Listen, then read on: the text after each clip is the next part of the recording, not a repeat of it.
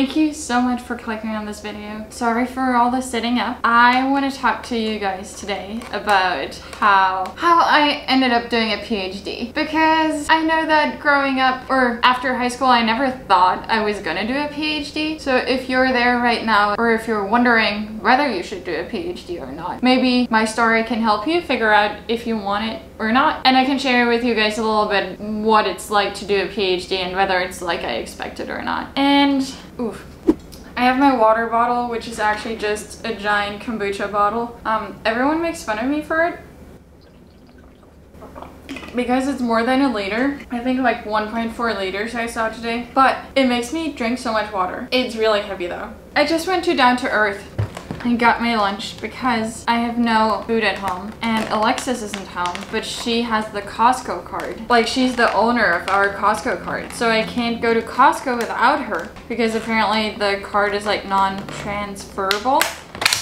So I can't get groceries, and I don't want to get groceries at a different store because it's just so expensive. Obviously getting food like this is also expensive, but this is the very first time I did it since Alexus isn't here, and I think it'll be the only time. I got his new kombucha, and that's when I saw it and couldn't resist. I don't need to tell you all of this. But yeah, I'm gonna eat this. It's Okinawan sweet potato tempura roll. Tempura. This one. And it's vegan, and it comes with ginger, I think. Pickled ginger. Tell me if I'm wrong. I should get chopsticks. Now let's get started talking about how I ended up doing a PhD. So after high school, I wanted to, or I didn't really think much about what I was gonna do. I think I graduated, and I don't know, maybe I didn't really have much of a personality yet, if that makes sense. So I don't know, I wasn't ready to decide what I was gonna do with my life, and probably that's how many people feel. But I know that growing up, or yeah, ever since I can remember, I wanted to be a teacher. But you know, what you want to be growing up isn't really what you want in life, maybe sometimes. So I don't know, I didn't think twice about it and just thought, okay, I guess I'm gonna enroll to be a teacher. And that's what I did. And in Germany, that was in Germany, right? So I graduated high school in Germany and also went to college there.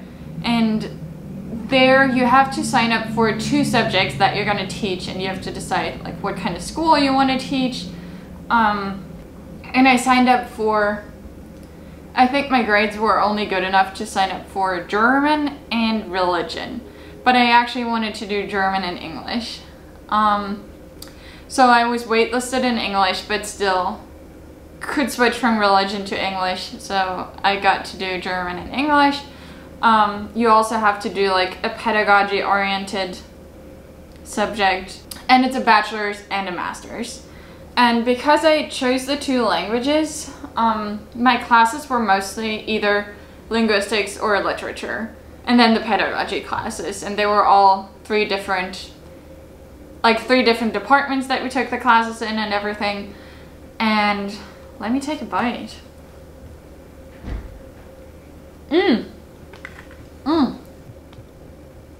This is delicious. This is so stuffed. It's delicious. So yeah, I was taking the linguistics and literature classes.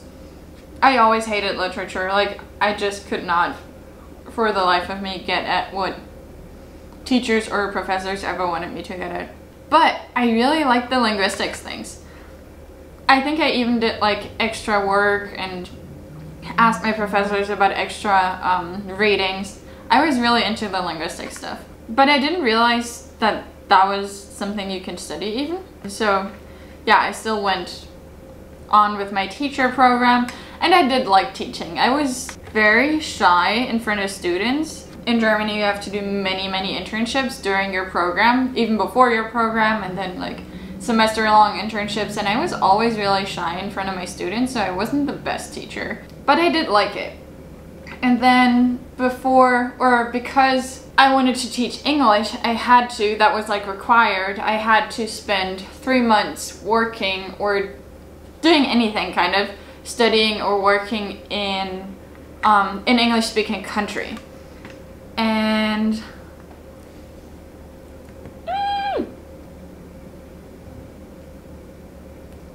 To be honest, I was surprised it went so well the first time. And I wanted to go to this island called Malta. I don't know if you know it. If you're European, you know it. If not, you probably don't. They speak English, and it's like a warm island. It would have been really cool to go there, I think. But, and I also had an idea to go do a teaching internship in the UK. Because my mom knew someone who knows someone there, or who does an exchange, like a student exchange there. So I was gonna go there, and I think my third option was reaching out to just schools in the US. I reached out to so many schools in like school districts, and I think German Teaching in America Association, something like that. And out of all of those emails that I wrote, there was one person that emailed me back. And that's where I ended up going. It was a teacher, a German teacher in Arizona. And she was so nice. And I don't know, I looked at the school and it all looked so cool. Arizona just looked so cool. So I ended up going there. And that's my first time I went to the United States. I liked it. And I don't know, then I went back to Germany to finish up my master's, which is part of the program, right? And then you had to do student teaching.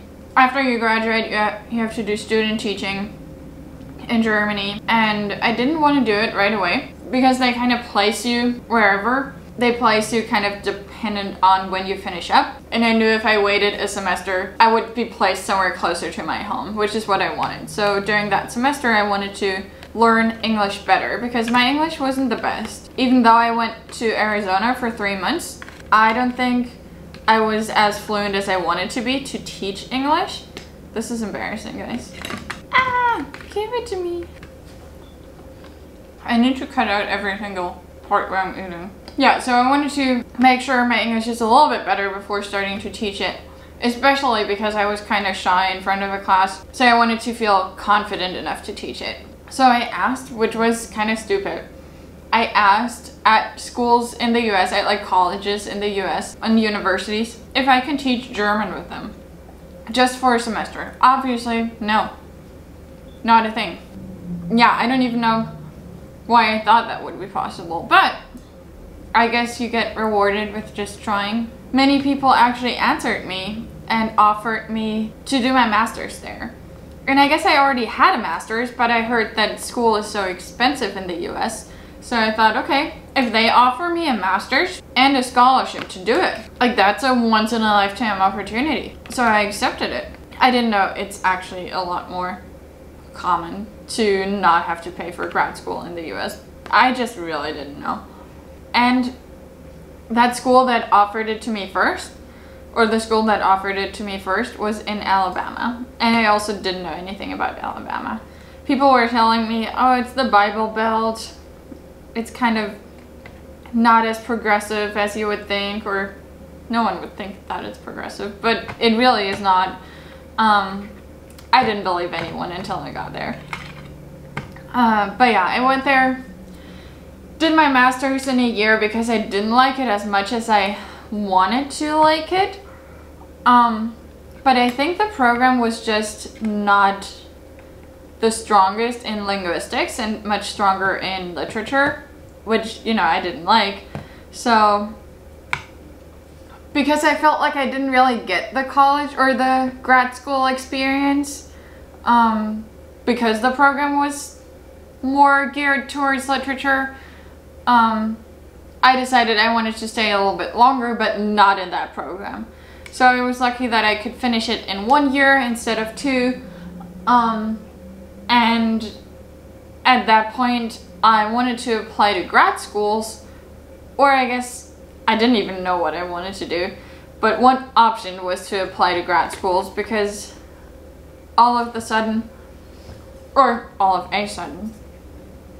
I thought I was going to take 1.5 years for the master's, but I didn't.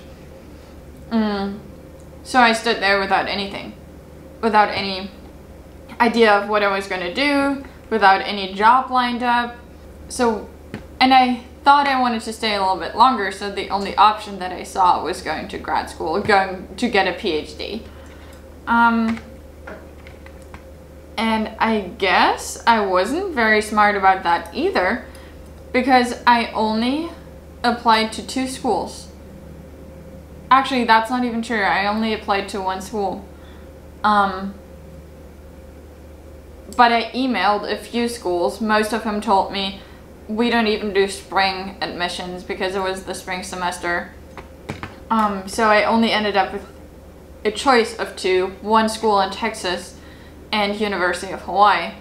And that was the only one I applied to.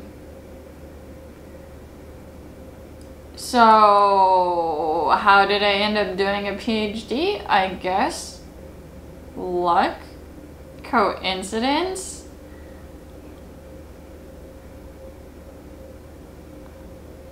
Long story, there's no short version of it. I don't know, I just never thought I was gonna do a PhD. Do I like it now? Definitely. I like that it's just being in school, learning, doing your own projects, and teaching students, teaching undergrads. Did I ever think this was gonna be my life? No. Did I know what I was in for when I applied to the school? No. Did I think I was gonna stay 4 more years in the US? Definitely no. I don't even fully know why I wanted to stay longer than 1 year, because my plan was to go back home after Alabama. Maybe I just really didn't like Alabama enough to say, okay, this was it. This was my time in the US. I wanted more out of it. I wanted more out of grad school. So I just decided to keep being in grad school. And then I was super, super lucky to get into the 1 school I applied for. My original plan was to be in school and do my PhD like in person for 2 years. And then after 2 years, go back to Germany and finish it up, just like doing the writing. Not taking classes because you don't have to anymore after this first 2 years, but also not ever being there in person. I don't think that could have worked out. Oh, no, that could not have worked out. I don't know why. I guess in some programs it could. It definitely couldn't have worked out for me. I had no idea what I was doing after my first 2 years. Because you have to take classes. I feel like the first 2 years I was just trying to survive the classes. So definitely could not get my project done enough to go back to Germany after the 2 years. But that's fine because I ended up meeting Alexus, and now we live our best life here. I mean, not our best life, but we're very, very lucky we get to live here. With all the struggles that come with it. So yeah, we're very, very privileged. We get to go to school here. We get to live here. And I'm glad it turned out the way it did. Is there anything else I should tell you about? Look at that one. This is just delicious. I also got a banana bread, by the way. Also vegan. We get it a lot. I love it. So let me know if you have any questions. Let me know if you're thinking about going to grad school and you don't really know if you should do it or not. We have other videos about, I don't know, about what grad school is like, what the application process is like. I'll link them here or here. I feel like here. So yeah, you can click on those, have a look at them. They're with Alexus together. Let me know if you have any other questions about how I ended up there, how I like it now. If you're wondering what PhD life is like in Hawaii at UH, you should definitely check out our vlogs. because we sometimes take you guys with us. Thank you guys so much for watching this video as long as you did. Thank you for making it this far into it. I really appreciate you, and I guess I'll see you next time.